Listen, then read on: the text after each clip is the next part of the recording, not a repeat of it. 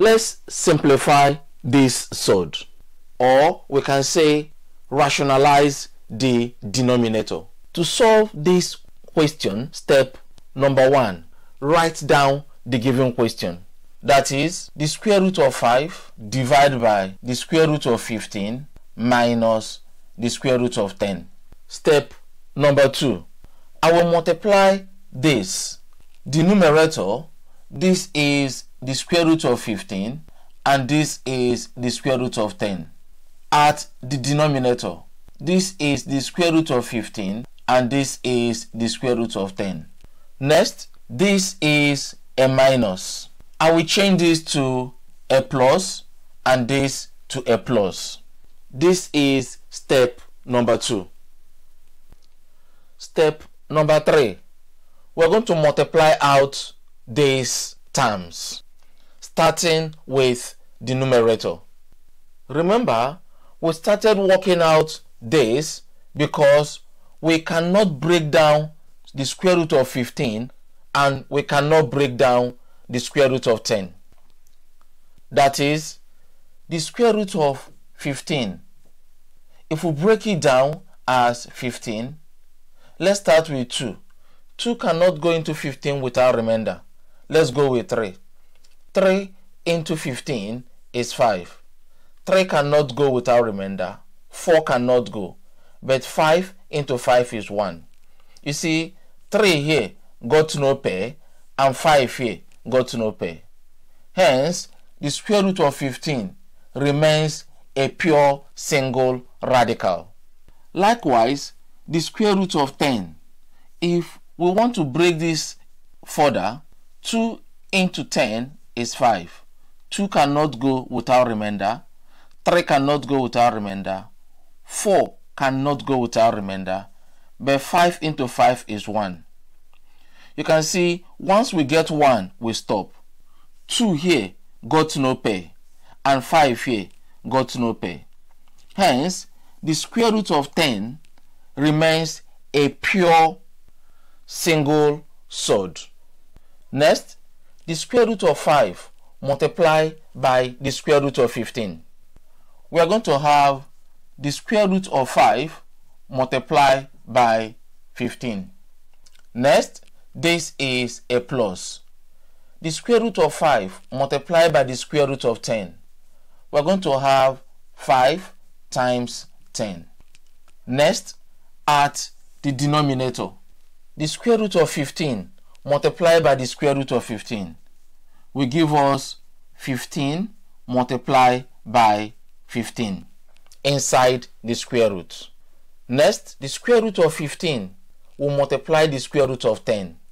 This is plus the square root of 15 times 10 inside the square root.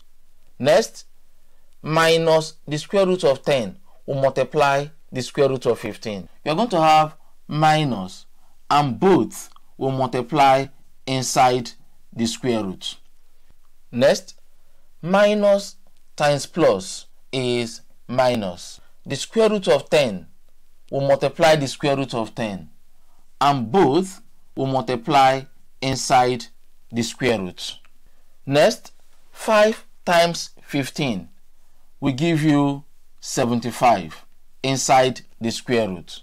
And here we're going to have the square root of 50 divided by 15 times 15 inside a square root will give you the square root of 225. And the square root of 225 is 15. Next, 15 times 10 is 150.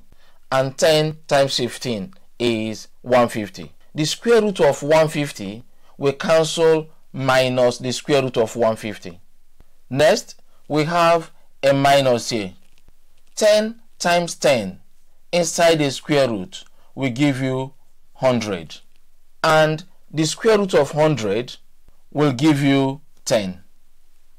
For the complete video course on this subject, click the link in the description or in the pinned comment section. Next, we're going to simplify the square root of 75 and we're going to simplify the square root of 50.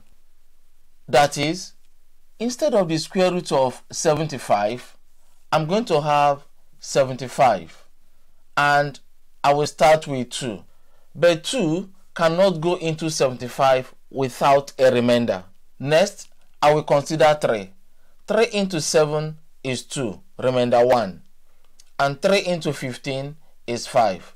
3 cannot go, 4 cannot go. But 5 will go into 25, 5. 5 can still go, 1. Once I get 1, I stop. Next, this 5 can pair, and this 5 is free. However, 3 is not free. We're going to put it inside the square root. The square root of 75 is 5 root 3. Next, instead of this square root of 75, I will have 5 root 3. Next, we have a plus here. Next, I will simplify the square root of 50. I will draw a line. This is 50. I will start with 2. 2 into 50 is 25. 2 cannot go, 3 cannot go, 4 cannot go. 5 into 25 is 5. 5 can still go, and 5 into 5 is 1. Once I get 1, I stop. Next, this 5 has a pair, and 5 is free. 2 has no pair. This will go into the root.